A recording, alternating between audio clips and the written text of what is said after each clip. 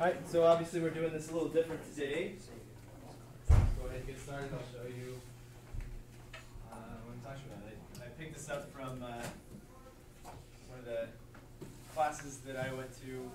Teachers go to this statewide convention every year, and I got to swim them, and I thought it was a really good idea. So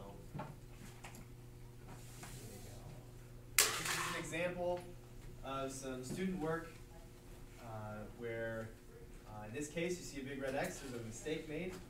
I identified that there was a mistake, what the mistake even was, but you have to see why it was a mistake, maybe what you should do to correct it. So Molly, this person, has graphed the graph of this quadratic in standard form incorrectly.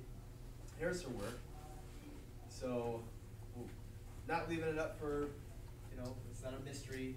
It's the vertex that's incorrect. Why is the vertex incorrect? So what I want you to do, you see a little pen right there, that means that I intend you to write some stuff down. So why don't we go ahead and get our notebooks out, maybe starter notes, or this could be a continuation of your notes from last time.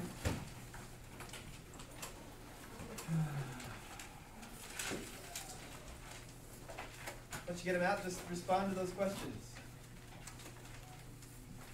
Why is the vertex incorrect? Which coefficient could have told Molly her vertex is incorrect?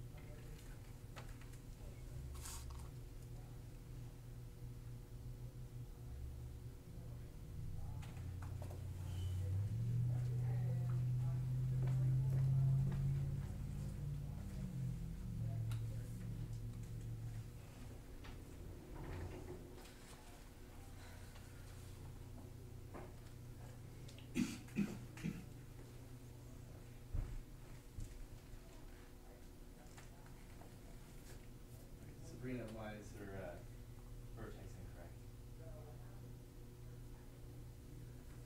Seem right to you?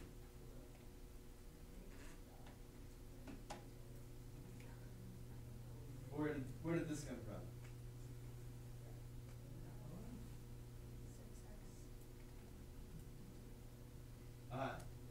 Like what? Why though? Why would this Molly person have written that down? There's a formula for if it's in standard form. There's like this formula for what? Isn't that the formula for the line of symmetry? You say yes and more. Let's say that. Yes and more. What about the vertex? That's the formula. For the vertex? So the vertex is correct. I don't know. Well, there's something wrong with the vertex. I mean, what is that formula? Let's start with that. It's the formula defining x. Okay. It's the formula defining the x part of the vertex. What is that formula again? Negative b over 2 times a. Exactly. Negative b over 2a. Is the formula defined what again? X. X. X of what? Equation, like use the x variable. Well, there's an infinite number of points in this thing, right? It's the x of a specific point. You already said that. Right, the thing we're talking about. So negative b over 2a is both the equation for finding the line of symmetry and also the x part of the vertex. The vertex is a coordinate. It's a point. It's a point somewhere in the plane. Okay. So to find the x part of that vertex, we use negative b over 2a if we're in standard form like we are here. Right. So she did it right. That's What's she missing?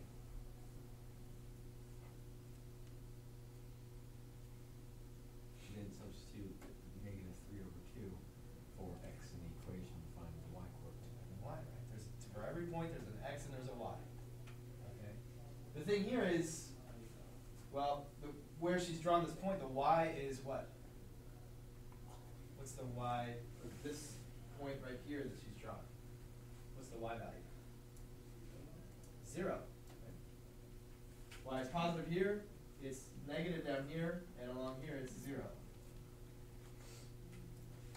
So she didn't find the y value of the vertex, so I don't want to do that.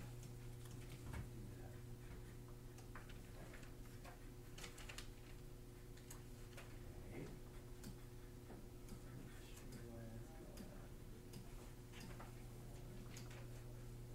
Well, that was fun. Didn't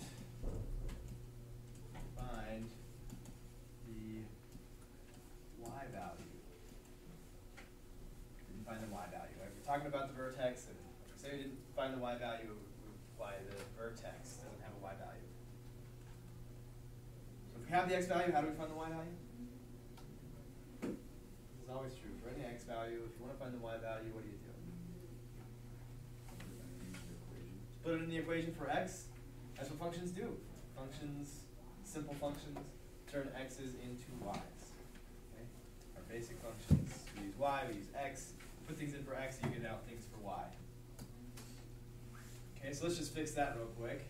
Y is equal to -2 times -3/2 squared minus 6 times -3/2 plus 3. That's -2 times, what's -3/2 squared?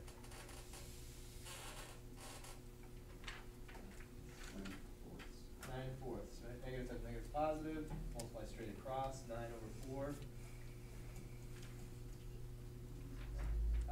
Negative times negative is positive, so plus, this 2 cancels with this 6, this would be a 3. So plus 9. 3 times 3 is 9. Plus 3. This 2 cancels with this 4. Now we're left with -9/2 plus 9 plus 3. That'll be, let's just say 7.5. 12 minus those 9/2. Try to simply be 7.5. So, right, we just found this number 7.5. What is that thing? What is 7.5? What's the significance of the number 7.5?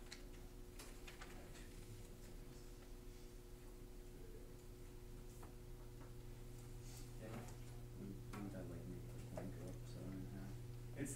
It's the y value, right? The y value of the vertex.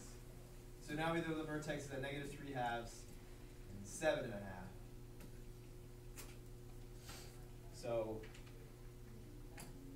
we could just graph that new vertex, that correct vertex, right here. So -3/2 and 7.5. There's 7.5 right there.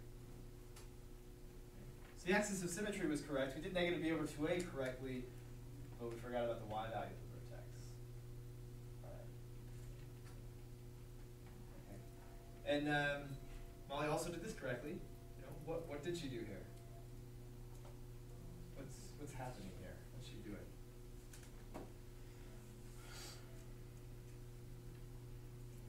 Setting the x equal to 0. Setting the x equal to 0, put 0 in for x. What good does that do? Helps you get the y value. Helps you get what? The y value. Of what? Of the vertex. The vertex? Yeah. The vertex we already found. (b/2a) was -3/2. We put -3/2 into the function. Got 7.5. If we put 0 in for x, does that tell us where the vertex is? Yeah. I don't know actually. On the x-intercept? Or the y-intercept? So she just chose to put 0 in for x, 0, 0, which is convenient because this will become 0, this will become 0. The only thing left is plus 3. So we get this point 0, 3. So she did that correctly. And also the line of symmetry is correct, so that we could reflect that line over the line of symmetry and get this other point. Okay, it was just that vertex. That vertex was incorrect. We needed the y value. And now we can draw it correctly like this.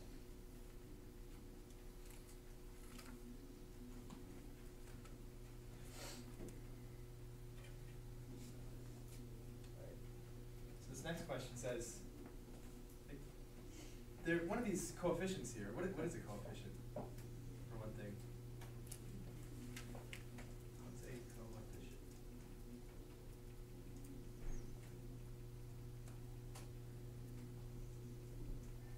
A variable and a not variable. A variable and a variable, is that what you said? Not variable and number, that's not variable. Okay, almost. The coefficient is just the number that you're multiplying by a variable. So -2 is a variable, -6 is a coefficient, -6 is a coefficient. So, and 3 is just a constant, we would call that a coefficient. Which of those could tell you that this first vertex couldn't have been correct?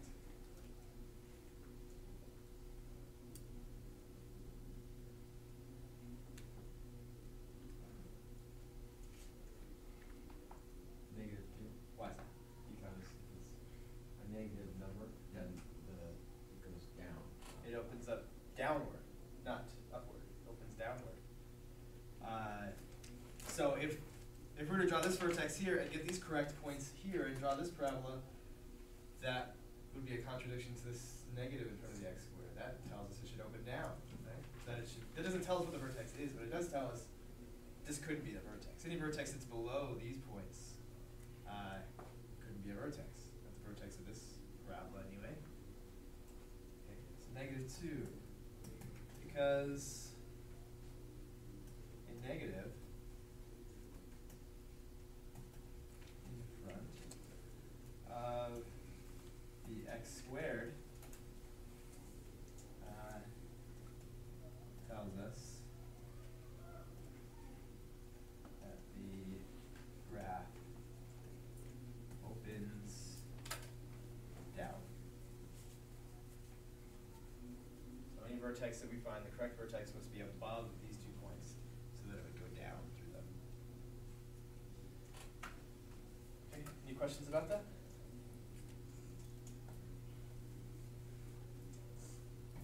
No? All right. Here we go again. I have you write down your answers in your own words on a piece of paper with the written English language. So Omar here is graphing it incorrectly as well. First question, why is Omar's vertex incorrect? And this is vertex issues again.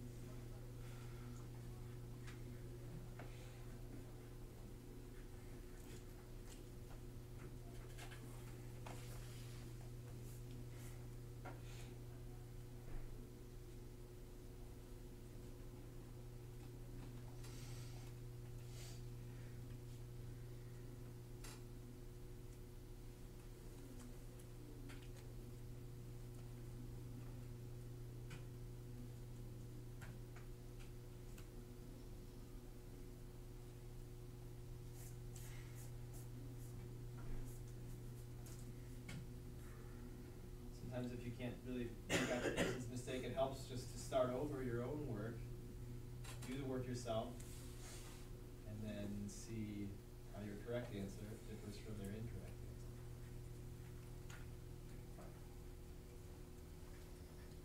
So what's wrong with this vertex?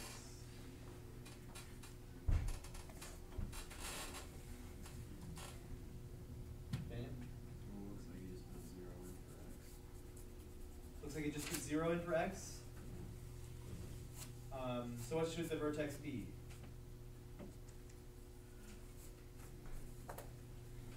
What's the correct vertex? Oh, I'm sorry, -1.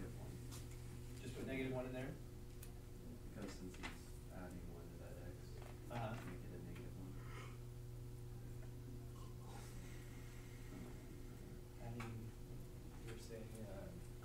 starting with this, Oh, yeah, I think so. and then putting 1 there. Is that what you're saying? I think he's talking about the actual equation itself, x plus 1 in parentheses. That positive 1 is a negative 1 on the coordinate plane. Because the actual formula is minus, so that has to be negative 1. So the vertex should be what? Negative 1, negative 3. -1, -3. Is that what you're getting at? Okay. So if we remember from our experimental looking into graphing in vertex form, remember this is going to move it up and down, this will move it left and right, this will make it steeper or less steep, and if it's negative, it'll make it up and down. Okay, so +1, a common mistake is to interpret that as shift to the right 1. Say, okay, so that's the x value of the vertex, y value of the vertex, it moves down 3, so the y value is -3, and we get 1, -3 is the vertex. But it should be -1, -3.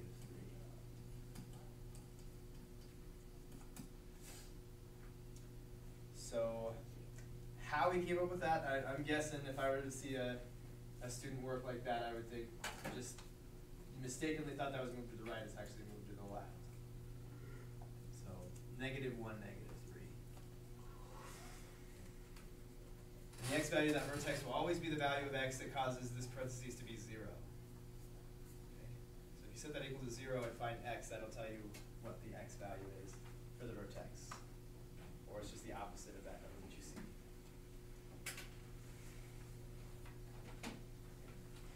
So, well, he should have had his vertex over here.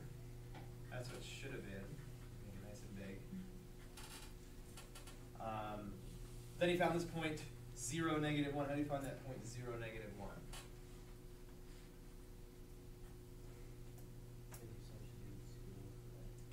Put 0 in for x. You can see that.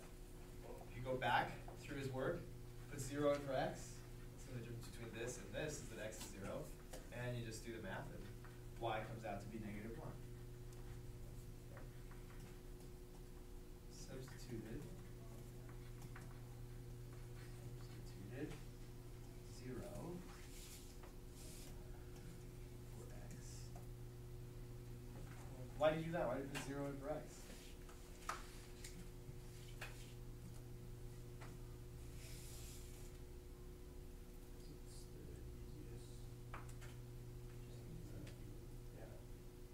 It's easy to do. Good enough answer. It's an easy thing to do. Put in 0 for x. And you just get 1 squared. That's 1 times 2 is 2. Subtract 3 to get -1. Could he have put in 1 or 2 or 3? It doesn't matter. He can put anything he wants in there. But he chose it probably because it was pretty easy. Okay. Now, anything close to the vertex is probably going to be pretty easy because the number's not going to be too big. But imagine if you moved way over here, like you put in 7. Would that probably be a good choice for x? Why not? Y would be a big number. Y would be a very big number. And you just wouldn't have room to graph that. So when you're finding other points, it'd probably be a good idea to stay near the vertex. Right? Don't stray too far. Any questions about that or other vertex form stuff?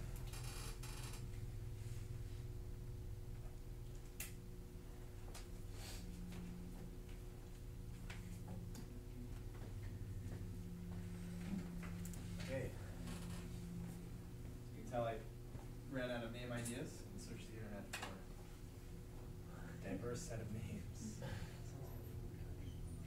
Probably is Beja. Sounds fake.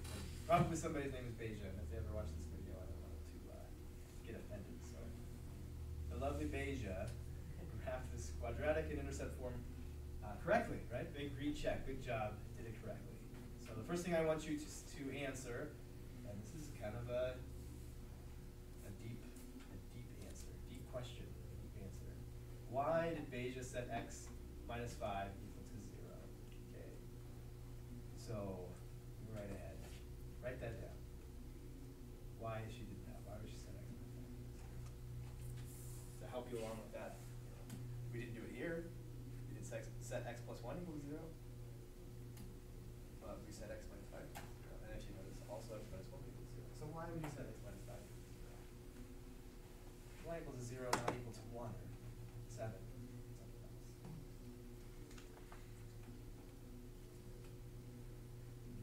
Something else.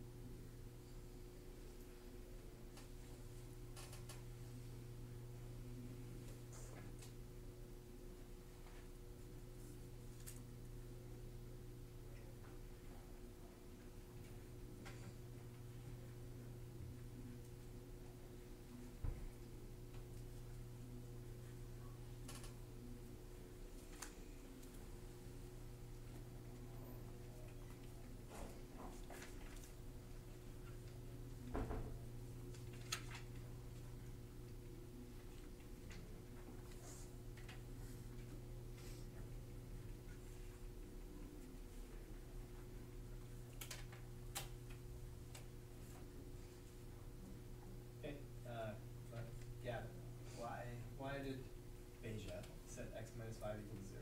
So he could find the x-intercept on the graph. Okay, find the x-intercept.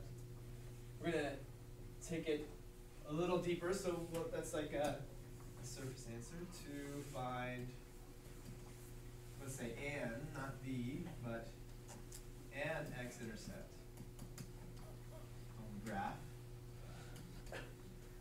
Surface. It's one motivator. Then we have to get to like, why does that work? Why do you set, I mean, does it work for everything? Does it work if I do this? If I set x plus 1 equals 0, does that give me an x-intercept? No, it doesn't. So let's try and go a little deeper. Why does it even work? Why can't you just set that parentheses equal to 0 and then all of a sudden you have an x-intercept?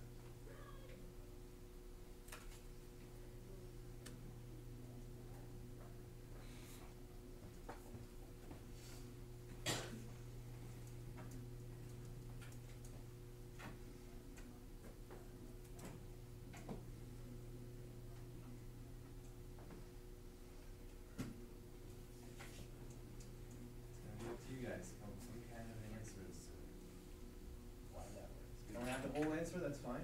Finding the x-intercept, that's not the whole answer. But we're getting there. Wouldn't it just be easier if you just set it to 0? It's certainly easy if you set x minus 5 equals 0, right? It's easy to solve for x, is that what you mean? Yeah. I just think that's probably. It's easy, but I mean setting x minus 5 equal to 1 is easy, or even equal to 5 is easy. So why set it equal to 0? And how does that tell you something about the x-intercept?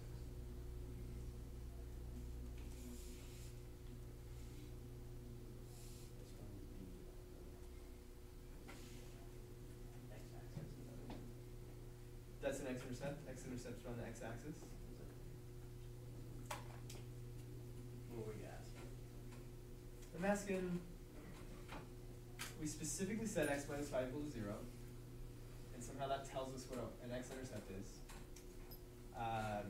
We didn't set it equal to 5, we didn't set it equal to 1, right? 1's another neato number. We can set it equal to 1. Why don't we do that? Right? And just because we do set it equal to 0, how does that tell us about the x-intercept? If we set this equal to 0, x plus 1 equal to 0, that doesn't tell us about the x-intercept in this case.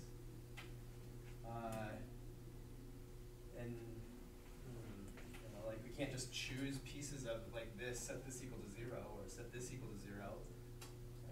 Why does this even work? Why is this working? Why is this telling us about the x-intercept? Set that equal to 0, or equivalently set that equal to 0. Right? Both of them get saved. Because they're binomials? Yeah. A binomial is just, this is a binomial right here, and this is a binomial right here. It just means there's two terms. Right? So, I mean, certainly binomial is easier to solve if you set it equal to 0. As Keenan said, it's easier to solve for x. But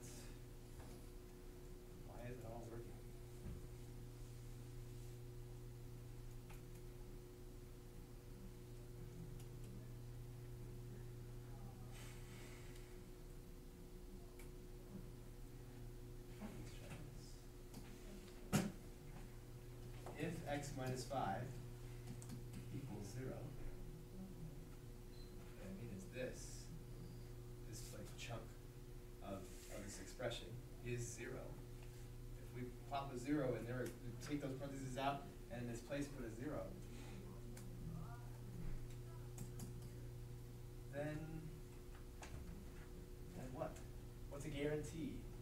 If x minus 5 is 0, something else is guaranteed. X equals +5. Okay, x equals +5. It's almost like saying the same thing. I mean, it is a consequence, but it's, if x minus 5 is 0, x must be 5. Okay, so if x is 5, then x minus 5 is 0, and so where does that get us? It's true that x is 5. That's not untrue. X is going to equal 1?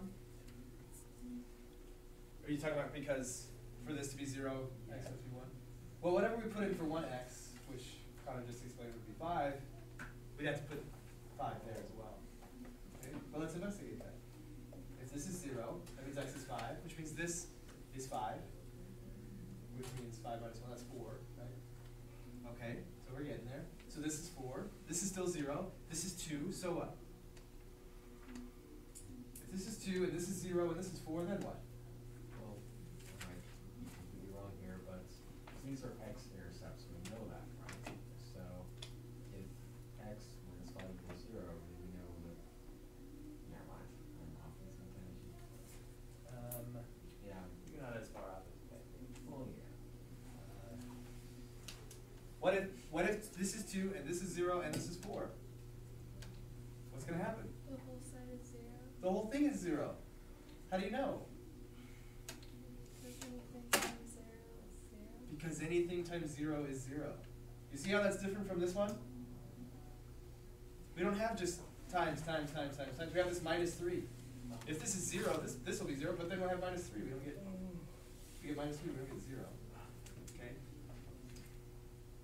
The very special thing about this arrangement, intercept form, is that it's all multiplication. This times this piece times this piece.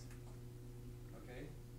Well, if we could get one of those pieces to be 0, when you multiply all that stuff together and one of those things was 0, the answer will be 0 too. Okay? So the reason why we set x minus 5 equals 0 is because if x minus 5 equals 0, then y equals 0. Right? The name of the game here is find points. Okay? And not only find points smartly, intelligently. Find useful points. Right? Just finding random points, we could do that all day. We could just plug in any value for x that we want, find out what the y value is, and we have a point. But if we find special points like a vertex or an x-intercept, it lets us know exactly where the parabola is and how steep it is and all those kinds of things, right? Gives us an idea of like where the line of symmetry is, where this parabola is kind of located. So if x minus 5 equals 0, then y equals 0, and we know that 5, 0 is on the graph. And similarly, we would set x minus 1 equal to 0, because if x minus 1 is 0, then whatever these turn out to be, we multiply these together, and then we multiply it by 0, we get 0. So also, if x minus 1 equals 0, then y equals 0, so that we know that 1 comma 0 is on the graph. Now, it's not really an answer to that question, so we'll just kind of notice that as well. That's why this is called intercept form, because it's all multiplied together. There's no plus or minus or anything left over on the on the side like this. Right? This certainly isn't all multiplication. But if it's an intercept form, it's conveniently multiplied together. And then if we can find a value of x that turns this to 0, we know y would have to be 0, because it doesn't matter what these other two things are. If we can multiply by 0, we get 0. If this is 0, multiply by 0, we get 0.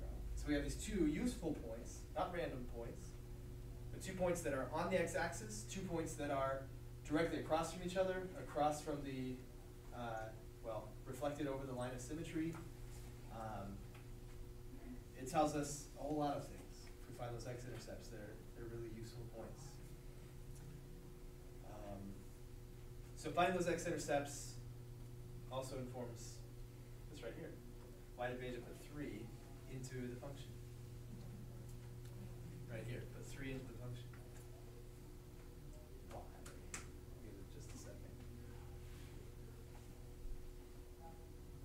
Think about that. Why did Beja put 3 into the function?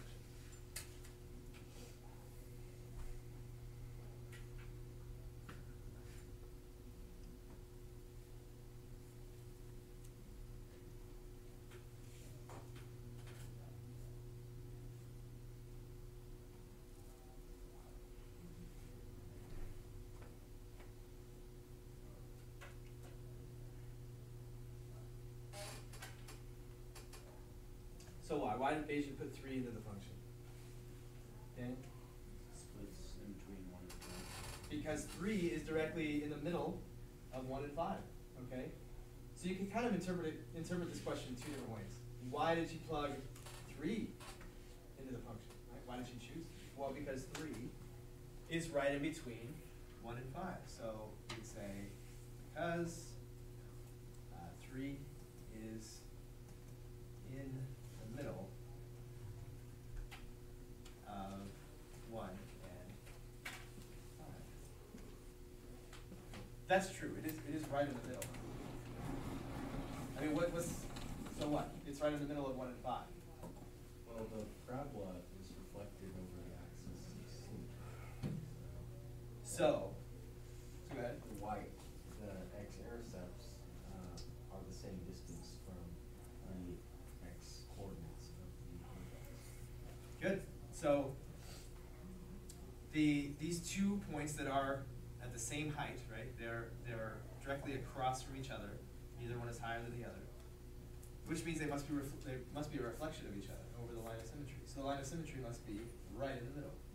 That's why it's important. That's why 3 being in the middle is significant. Okay. So because 3 is in the middle of 1 and 5, that's why 3 was chosen. Okay. Well, that's cool. I mean, why do we need to put it in the function? We know 3 is right in the middle. We know the line of symmetry is right there. So this is the second way you could interpret it. Why did, once she had 3, knew 3 was right between, why did she put it in the function?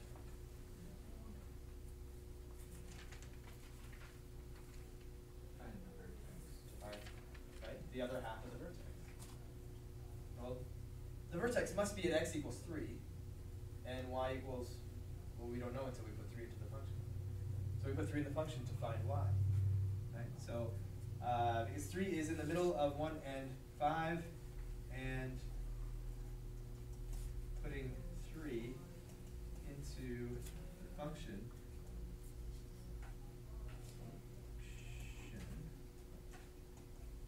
will reveal the y value of the vertex. Whatever kind of vertex. So 3, it gives us that line of symmetry, right? All those points, all points on the right side must reflect directly over the line of symmetry onto the left side.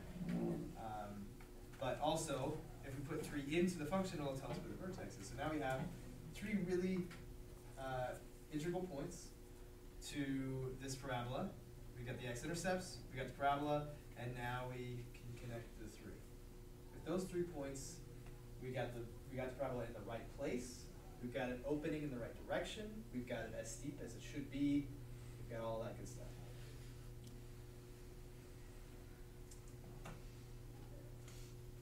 So any questions about that? So when we have a product, just a product, we're not adding anything on or subtracting anything, that's really convenient, because if we can get one of those things to be 0, we know the answer would have to be 0. Okay. So we're back to somebody who did something incorrectly. Gil did not write this function in standard form correctly in his work. Why is the final step incorrect? So write that down. If you see it, it should take long to write write down. If you don't see it, keep thinking about it. Ask yourself, if you were to go to back up to the step before the last step, what would you have done? Why would it look different?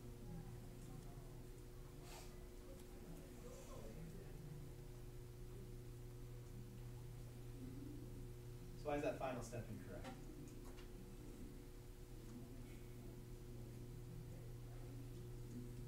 When you multiply the 4 on x squared When you should have done what? on all of it. On all of it. And that's called doing what? Distribute. You didn't distribute it, it just multiplied it by x squared. We multiply the two parentheses together, or Gil did. Multiply the two parentheses together, and then there's still the 4 is there, which needs to be distributed into the parentheses. Okay. Why is it incorrect? Because it didn't distribute.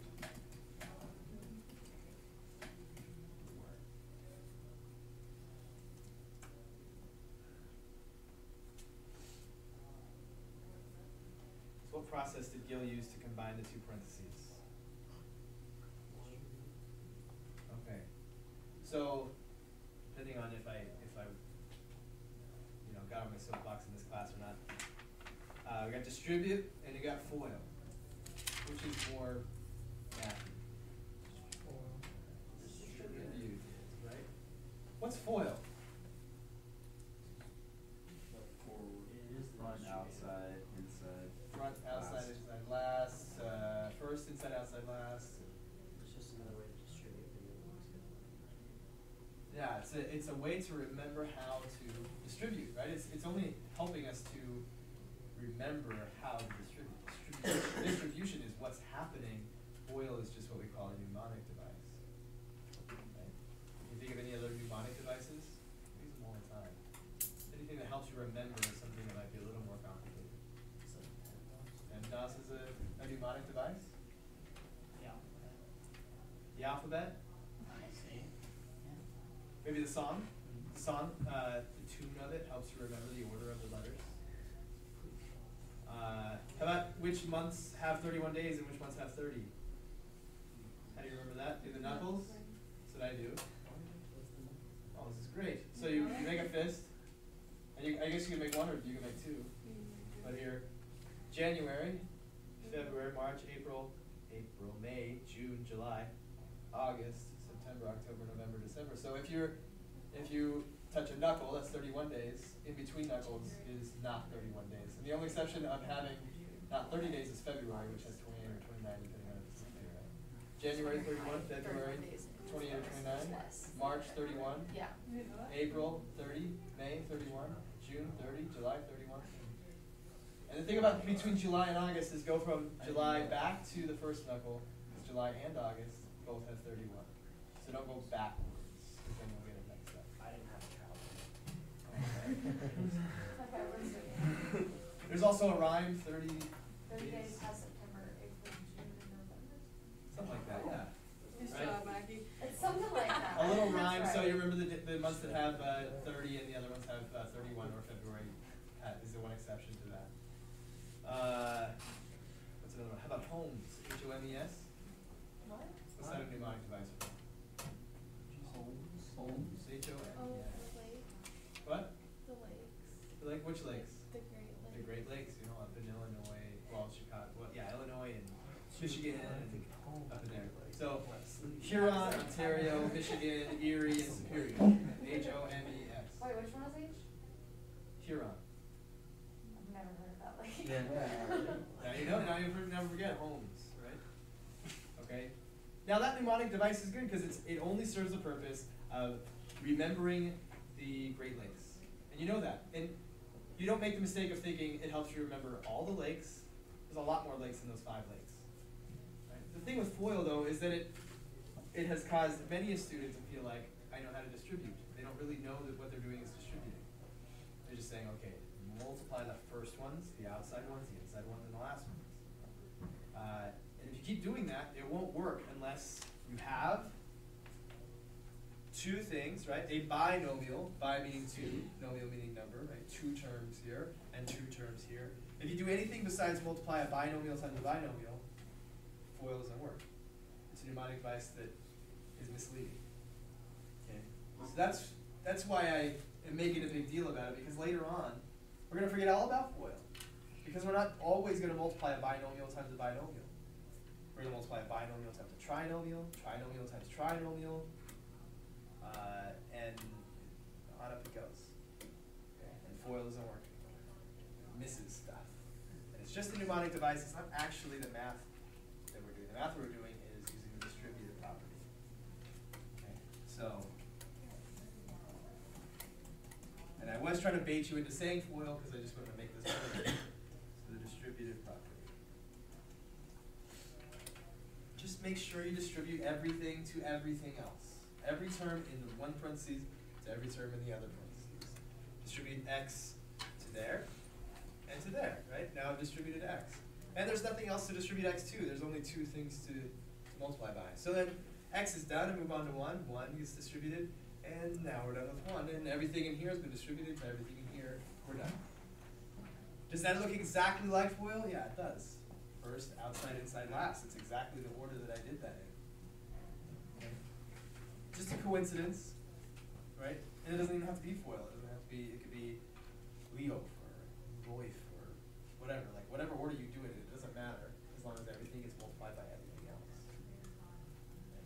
You can see here I did it in a different order. I did x times x, right? X squared, and then 1 times x.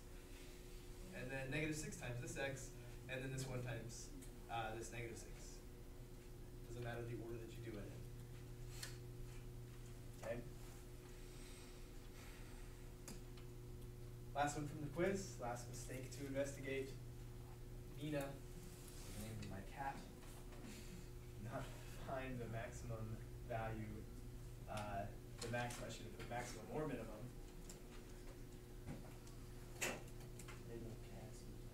Value of this function correctly. And then she's a cat. I mean, she's writing things. That's pretty impressive. She can't find the minimum or maximum correctly. It's not that big a deal. But we want to. We want to be better than a cat. So there you go. First question. Given that Mina did find the vertex correctly, why is her minimum value incorrect? Take a moment. Pick up a pencil or your pen. Write down your thoughts on that question. Something more than IDK. Or because. Something like that. Or LOL. That's definitely, it's not even.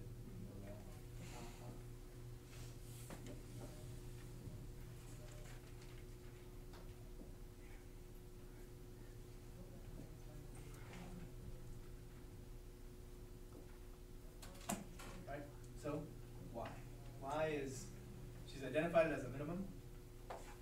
Why is that minimum value incorrect? Yeah? 130 is the minimum value. Okay.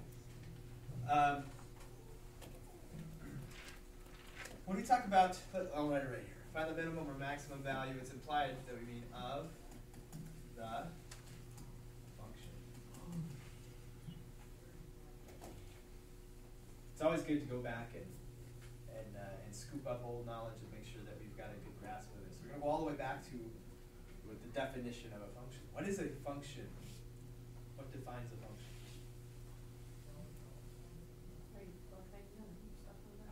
Beautiful, beautiful. Right? Stuff gets plugged in and stuff comes out. That's what a function is. And there's one more little thing that's really not important in this problem. The input-output part is really the important part, but we don't want to just pretend like that's all a function is. What's the one other thing about a function? Yeah. She's got I one. got it, but I Cat got can't Mina think got of her it. tongue. Mina got her tongue. Mina got her tongue. Mina. Nice callback. Anybody articulate that? What that one other piece about a function that's important to be a function? Has a rule. Has a rule. Yeah, but things that aren't functions can also have rules. And a direct variation. No, there's lots of functions. Direct variation is a real small part of the function world. Each input has one output. There we go. Each input has one and only one, right? One and only one output. So that's the thing. But the thing we want to concentrate on is that it has input and it has output. Now, lots of functions can take in all the same things, right? They can take in 1, take in 2, take in 3, take in 4. The thing that makes a function different from another function is what? The output. What comes out? Okay, that's the value of a function, what comes out. Okay, so in this example, 25 goes in, 130 comes out. Okay, so that's the first thing. The value of a function is its y value, the output. Okay, so for one thing, like 25 is not the value of a function. 25 is the input that gives you the value of 130. Okay, that's one way to look at it, because 25 is not the value. 130 is the value of the function. Well, here's another thing. I mean, we found the vertex, but how do we know that's even at a minimum or maximum?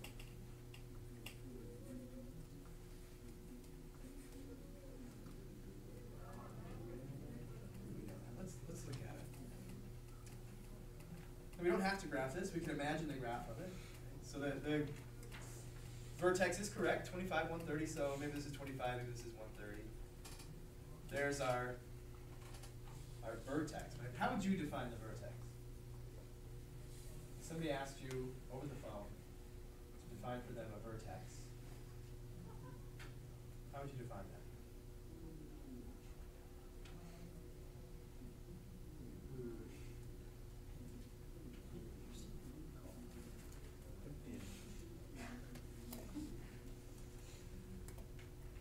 How is the vertex different from all the other points in the graph?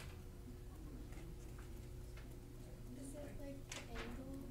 It's like the what? The angle or something like that? Oh, you're thinking about like a triangle. Yeah. Or a rectangle or a square for that matter. Like a vertex would be where two things meet. It's similar to that. It's kind of where stuff comes together, right? The special place. It's not over here, it's not over here. It's like right there where they meet. Okay. But this doesn't really have an angle, right? It's a smooth curve. But we're getting at it. Like the triangles have vertices. You should probably Skype them instead of calling. What's that? You should probably Skype whoever you're talking to. Oh, So so a lot of like this. draw a little picture. Okay. So how would you do it? Using a picture, you say, hey, let's get on Skype. I should show this to you. So how would you show them a Draw vertex? them the graph and put a point on it. That's And a they'll come vertex. from that point. Okay, I'll draw you a graph, a parabola. Yeah, So where's the vertex? at the lowest point. The lowest point. Where's the vertex now? The highest point. At the highest point. The vertex on a parabola will either be the lowest point or the highest point, depending on which way it opens. Right. If it opens up, there is no maximum value. This, we put arrows on this to signify that it goes up forever and ever and ever. And here, this goes down forever and ever, so this doesn't have a minimum value. But it does have a maximum, this one does, and this one has a minimum, a very bottom, right, a very lowest value, or a very highest value. So this one over here, which way does it open? How do you know? Because There's a what? there's a minimum. Well, Mina told you that. How do you know it opens up? Because the value that x is being multiplied by 15 is positive. 15. That number in front of the parentheses is positive. What would make it open down? It's negative. It's negative. So 15, because 15 is positive, we know it opens up. Okay? So there we are. Right? The vertex is where you'll find either the minimum or the maximum value. Okay. So why is the minimum value incorrect? Let's say because, looks like it'd be because 130 is the value of the function at the vertex. Okay. It shouldn't be hard to see that the vertex is the place where you find the minimum or the maximum, whichever one it happens to be. Okay. Given that, let's say she's identified that it's a minimum correctly, the minimum is not the x, it's the y. The y is the value of the function.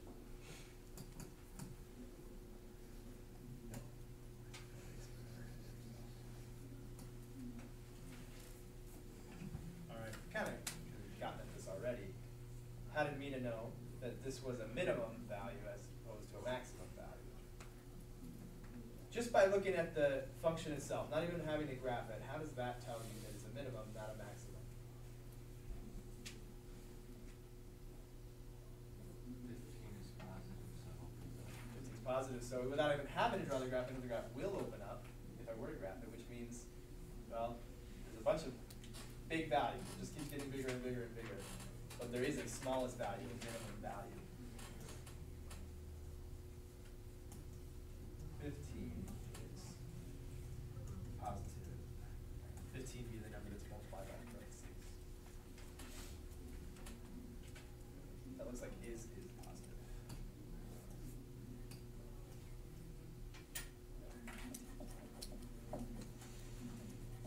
Alright. So that's my last quiz question. Are there any other questions from the homework at all?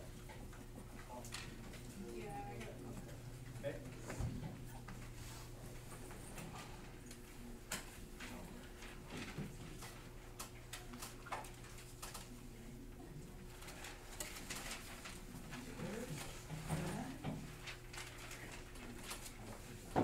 I'm ready.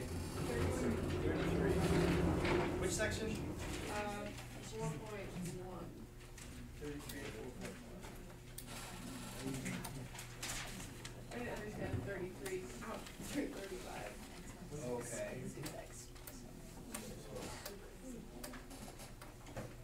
Okay, well, we just talked about this a little bit. The equation was in a different form. So tell whether the function has a minimum or a maximum value, then find the minimum or maximum value. So before we start anything, we should be able to tell whether it's a maximum value or a minimum value. Looking at this equation, is this going to have a minimum or a maximum value? What tells you that? -6 tells us what about the graph? Opens down, so it must max out and then go back down. Okay, so it has a maximum, we know that. Now we actually find that maximum value. How are we going to find that maximum value?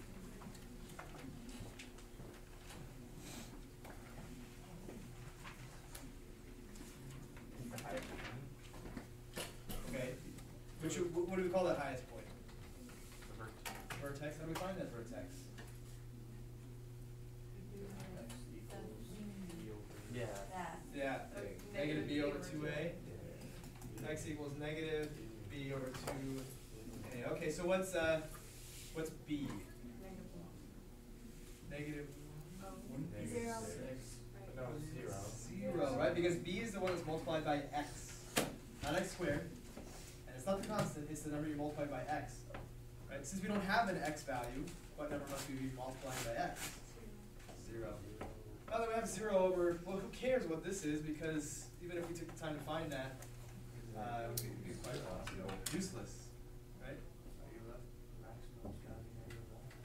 Maximum's got to be -1 because the x value is 0. Okay, but that's not it, right? 0 is not the final answer, right? The value of a function is the y value, right? The output. So we'll take this, plug in our input, and our output, if that's 0, must be -1. So the max at -1.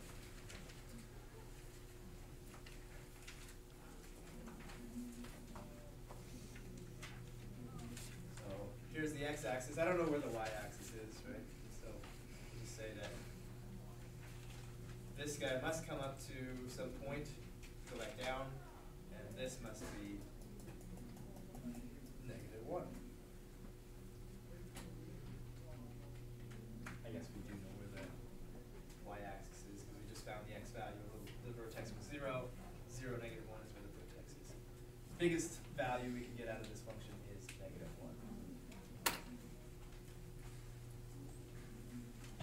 So that's how all those go, right? If we look at 33 to 35, we got a negative in front, most up and down, we have a maximum. If we have a positive in front, most up and down, we have a minimum. And the negative b over 2a, plug that in, we find y. Back in this section, yeah, 44. Well, that's really 44 through 46, isn't it? It's matching. Well, let's strictly stay to 44, because that's what was asked. Y equals 0.5x squared minus 2x. Let's see. If we're looking at the graphs, we can see the vertex is given in all of them. Okay, so that's something noteworthy. And in some cases, they give us just another point, or they give us a y-intercept, or here we have a y and an x-intercept, and c because it goes through the origin. So maybe we should look at the vertices, right? All the vertices are different for each of these. What do you think? How about we just find the vertex for this guy? That'll tell us which one A, B, or C it is. How do we find the vertex?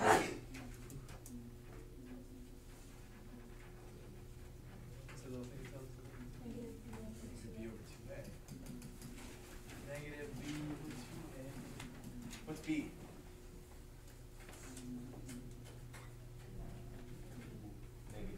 Negative 2, right? That's important. So negative 2 over 2 times, what's a? 0.5. Negative 2, that's 2. Over what's 2 times a half? It's 1. 2 times a half is 1. So what's this? 2, the number 2, what is that? It's negative b over 2a. What does that tell us? X of what? X of the vertex. So the vertex is at 2, comma, what? How do we find out 2, comma what? Plug 2. That's x. If you want to find x, functions turn x's into y's, right? Put it right back in there. So 2 squared is 4. Here, we'll do it down here. 0.5 times 4. 2 squared is 4 minus 2 times 2. What's half of 4? 2 minus 4, negative 2, so negative 2. 2 comma negative 2, let's take a look. C. C has a vertex of 2, negative 2. None of the other ones do. Right? The only other thing we can do to verify that this is the absolutely correct choice would be to use the other piece of information they give us. That he goes through 0, 0. How can we confirm that 0, 0 is on this graph? On this, the graph of this function.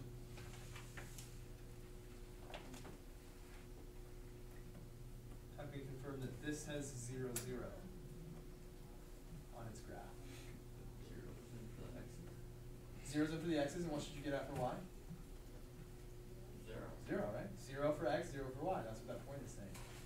0, 0, 0 squared times 0.5 is 0 minus 0, 0 minus 0 is 0. Yeah, y is 0. Definitely got that right. Yeah. 51 in the second one. 251.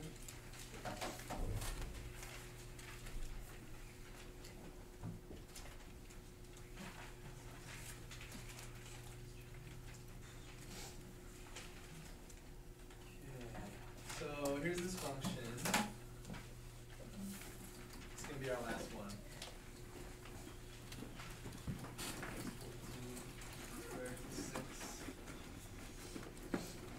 All right, so this function, you can see the picture of it there, models the jump of a red kangaroo where x is horizontal distance in feet and y is the corresponding height. What is the kangaroo's maximum height? How long is the kangaroo jump? So you can see the kangaroo is jumping like this, and so the shape that its jump makes is a parabola. Horizontal distance versus vertical height. So this function x is the horizontal distance, so you can plug 5 feet into there, and it'll tell you at 5 feet horizontally, its y is, its vertical is what it turns out to be. So we want to know its the maximum height of its jump.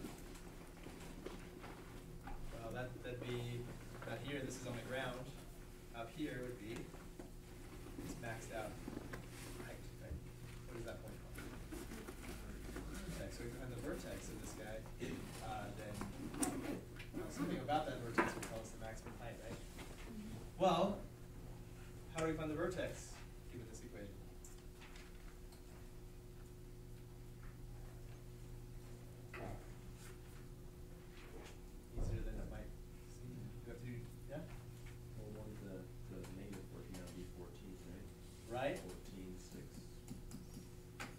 vertex form. Right? We got one set of parentheses, squared times a constant plus a constant. That's vertex form. So this minus 14 means it's a shift over a 14 and a move up of 6. So what's the highest that it can jump? 6, right? Horizontal distance, vertical distance. Its maximum height is 6. Okay, so here's a slightly tricky question. How far does it jump from here to there? How far does it jump? From here to there? 28. 28. This is That's only half. 14.6. That's half. We know parabolas are symmetrical, so it must go another 14 to get to the end. 28. Okay, let's pass on the homework, please. Okay, we're going to start today talking about a really important word. Really important math word. Let me show you that. Solution is that important word. It's a really important word we use all the time. Right? You say the word solution probably quite a bit in the math class or explaining your math homework to your parents. But you might still not know the meaning of. So right here what I have is what the solution is not. So I made a little wordle of what the solution is not. It's not x, it's not y, it's not a function, it's not a coordinate, it's not an equation or the graph or a point or even the answer. Okay. This is number one, the most improper definition of the word solution. What's the solution? It's the answer. Okay. That's what I'll get back 99 times out of 100. Okay. Now, it's makes sense. Of course, I would say the answer is the solution. Like they're synonymous in my brain. If I have a problem and I find the answer, if I find the solution, it's the same thing. Okay? That's what you would call a colloquial use of solution. What's colloquial mean? Colloquial. I'm going to teach you words in here too. What is colloquial? Starts with a C. Starts with a C. Are you going to look it up? Anybody come up with a definition of colloquial before you didn't look it up? You got Siri, ask her. I thought Oh, Siri, Siri I might just, know. Siri knows everything. I'll probably say it wrong. She's gonna tell me. Go ahead, ask Siri what colloquial is. Yeah, I'm sorry, I didn't understand you. Keenan, do you have I Siri? do not understand. Who has Siri? I have Siri. Let's ask Siri what colloquial is. I'm gonna say it wrong. Ask Brandon, you can say it. Colloquial. Hold on, I Colloquial. Oh, I don't have Siri on this phone because I have a other one. It's not 4S anymore. Never mind. Yeah. How do you spell it?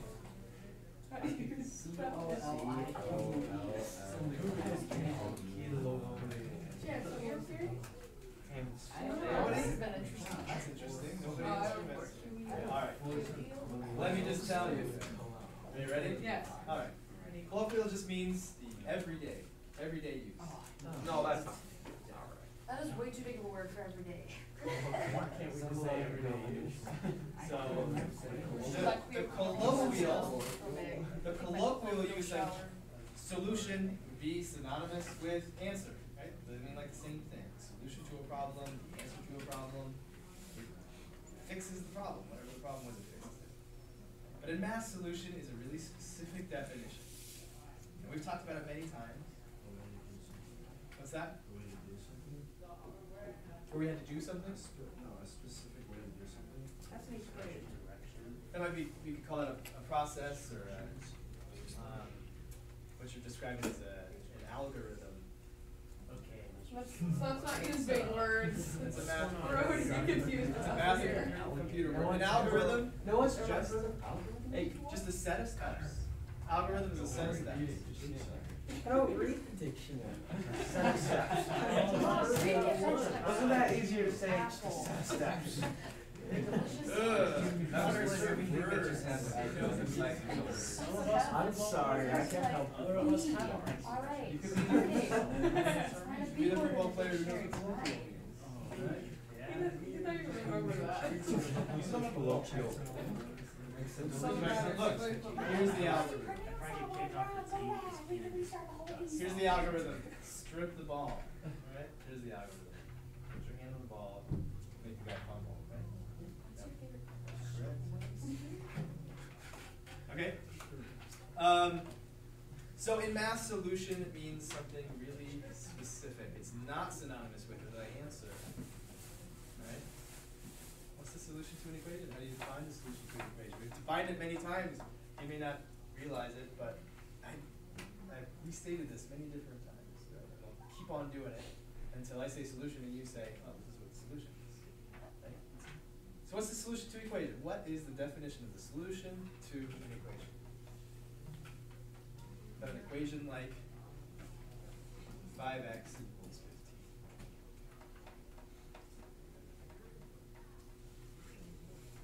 Okay. Now don't tell me what the solution is. That's boring. Everyone knows the solution is 3. Okay? But how do I know that's the solution? How does that meet the definition of the solution? Well, could you solve for it? You solve for it. That's another something we say that arises out of a colloquial use of solutions. Yeah. Take an evidence that you know and find the best possible answer. That can fit the equation. Oh, it fits. Okay, now we're kind of getting at it. Hey, Tyler's spitting truth over here. No, I wasn't. Want to hear? No. Okay, it fits. Like, what do you mean it fits?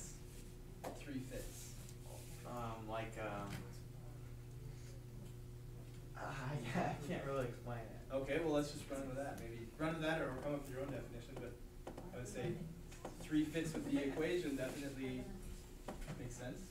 It's definitely in keeping with the definition of solution. 3 is a solution. How do we know? How does it fit the definition of the solution? We just know.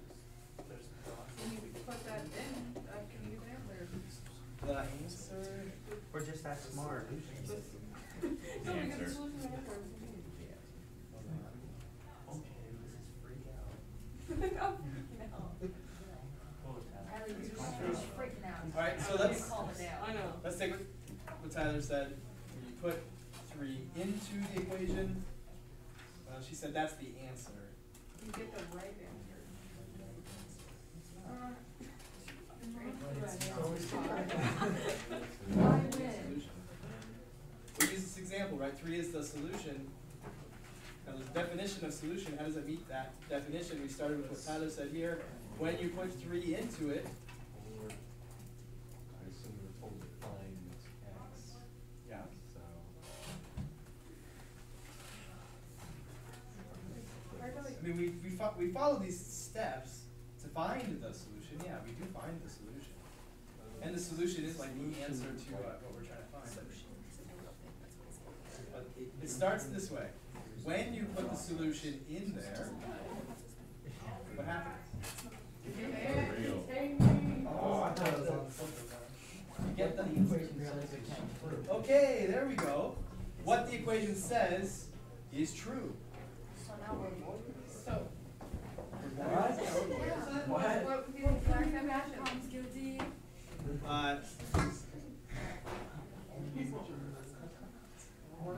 Yeah, we literally have like 10. Wow. Okay. So the solution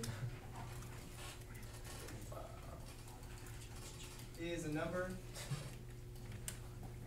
that, when substituted for, let's call it the variable, the statement is true. The statement being the equation, or it might be an inequality, or it might be something else. Okay? But in this case, it'll be an equation. So when we find that number 3, we know it's the solution. We plug it in, excuse me, when you plug it in for x, it makes the equation true. That's what a solution is. All right, so now that we've defined that for the uptake, but not the last time, we'll bring that up again in the future. Is this going to be on a test? It might be. Oh, no. Alright. Alright, so let's start with this equation. 25 equals x squared. Okay. We find a solution to this equation? Yeah, five. Any other solutions? Negative. Negative. Massachusetts. X could be 5, x could be negative 5. Another way to say that is x could be positive or negative 5.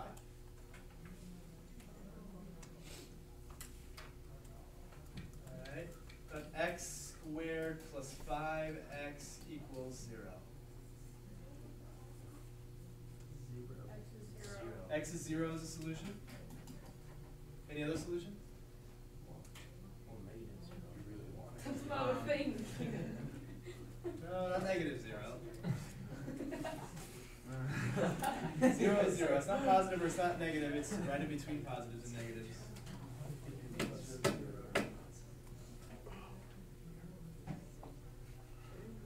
Kind of hard. Right? What about negative 5?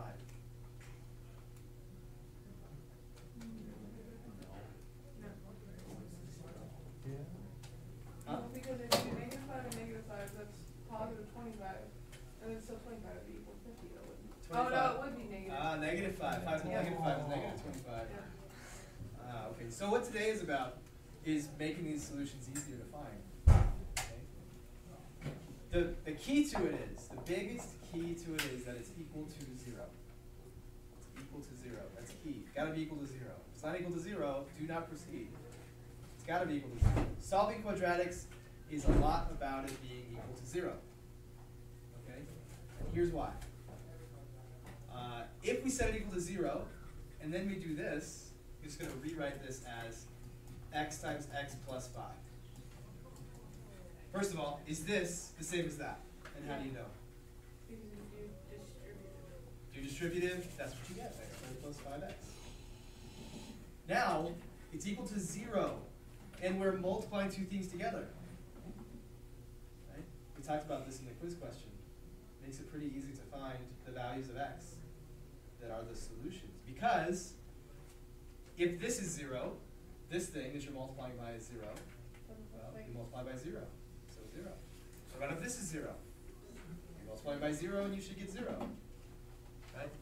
So by writing it as a product and making that product equal to 0, it's really a clever idea. Like the first guy who thought of this was probably pretty happy that he came up with this really clever idea. To write it as something times something equals 0 means that if either one of those things that you're multiplying is 0, you got the solution. If this is 0, or if this is 0, then what you're doing is multiplying by 0. Something times 0 is 0.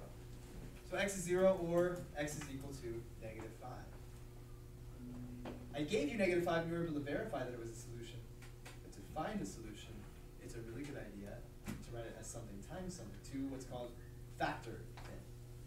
It's called factoring because why is 3 a factor of 15?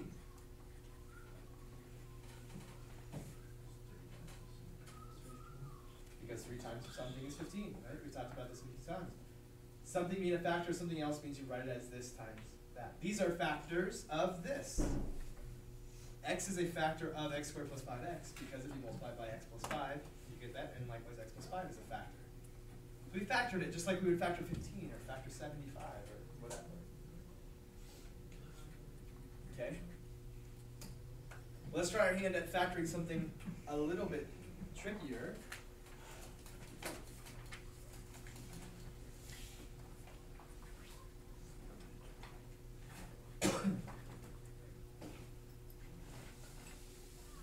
Question? You don't have a question? Okay. I know we're tight on time, so we're just gonna not have as much individual time as usual. Right. Well, remember what we did back here. We verified that this was the same as this by just distributing, by multiplying it together. So it must be that whatever these two parentheses are, we should be able to multiply the two parentheses together and get that. Okay. Well, here's something really probably the most clear, most obvious thing. How am I going to get an x squared by multiplying? X times x, so that's got to be a part of it. But then we have this 6x and this 5. That can't be all it is. Okay? Well, we're going to multiply together. We're going to multiply these two parentheses together. We're going to distribute everything in here to everything in here. Right? So we know x times x is the only way to get x squared. Well, how are you going to get just a number by itself? What are you going to multiply together to get just a number? Not 5. I'm just saying just a number. How do you multiply? What two things would you multiply together to get a number? Regular numbers. Like not numbers with variables attached to them, right? Okay, so we must multiply two numbers together to get 5. What can we multiply to get 5? Those are my only options, right? Right, so maybe like 5 times 1 is 5. Great. Does that guarantee that we're right? We got to distribute it all completely and see if it works out. Well, x times x is x squared. 1 times 5 is 5. That's how we found these numbers, right? The only other things that didn't get distributed yet are x to 5 and 1 to x. X times 5 is 5x. 1 times x is... So it turns out, like this is going to get, this is a coefficient, and this is going to be the coefficient of this x. So these numbers are just going to be the coefficients of x, and now we're going to have two x terms that are like terms, and we're going to add them together. Do they add together to make 6? Yes. Right? 6x? Yes, that's exactly what they do. So by distributing, multiplying these two things together, we verify that we were correct. Right? I'm going to give you one, and I'll give you about like 30 seconds to get started on it. Let's try. That was number 3, by the way. Number 5 is a squared minus 13a plus 22.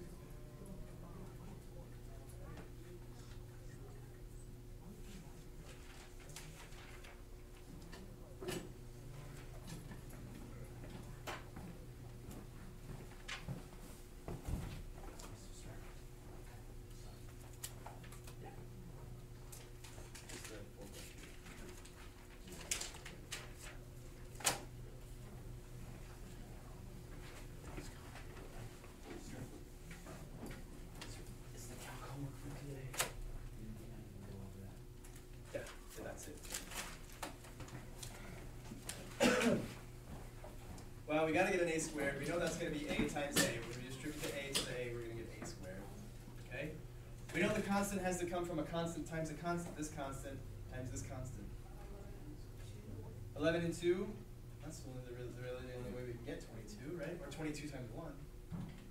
So let's try 11 and 2. Okay. Well, when we multiply them together, we want to get a positive 22. What are the two ways you can get a positive? Two positives or two negatives. Positives or two negatives. Okay. Now, before we decide which one it is, positives or negatives, let's think. What do we want to add to get? A negative.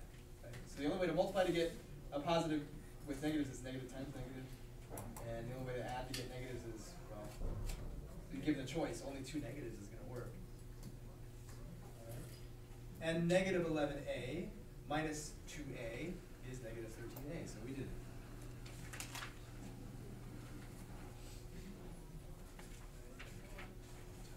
Oh, I got one more. All right. So here's why we're doing it. We're not doing this for nothing. We're not just factoring for the fun of it, although it is a lot of fun. The reason why we're doing it is because we're being very clever. First, yeah? Are we basically doing what we're doing right now? Essentially, here's the last piece. Here is the important part. We make sure that first it's equal to 0, because then this would be equal to 0. And the very important part about it being equal to 0 is if this is 0, which means a is 11, then you're multiplying by 0, so the answer must be 0. You must have found the solution. Or if this is 0, which means a is 2, well, if this is 0, you're multiplying by 0, which means you must get the answer 0. You must have found the solution. Right? So what we did is very clever, that we set it equal to 0, turn it into factors, into a product, and use the 0 product. Okay? Goodbye. Have a good day.